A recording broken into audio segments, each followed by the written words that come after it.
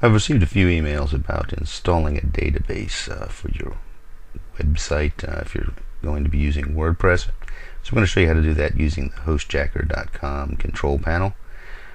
First, you want to log into your hostjacker control panel using the username and password that you received when you signed up there.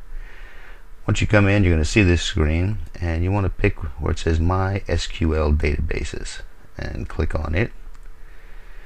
And that'll open up your database screen where you can add or delete databases.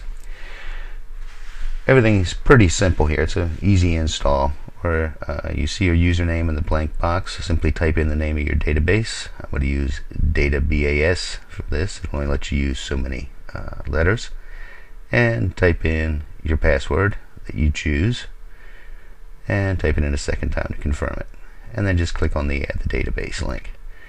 When you do that, your database will actually appear in the list below that add field, and you can see some of the other ones we've added down here. Now on HostJacker, to set up WordPress is very simple. Down at the bottom of your list of databases is your database server. That's actually your DB host for the field in WordPress.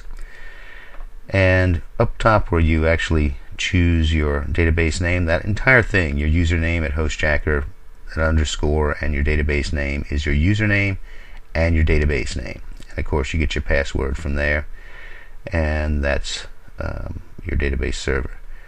So that's it. You're done. It's a quick 1-minute install, very easy to do. Remember, you need to record the following information to install the WordPress blog after you've done this. You just need to write down your database name, which is your username at HostJacker underscore and the database name you chose, and your database user, which is the same thing. And you need the database password you chose and your database host. Next video we're going to show you how to download and configure WordPress, which is again a real easy 2-minute job. You can click the link to the right, go to the web hosting review blog at cheapprowebsite.com to continue.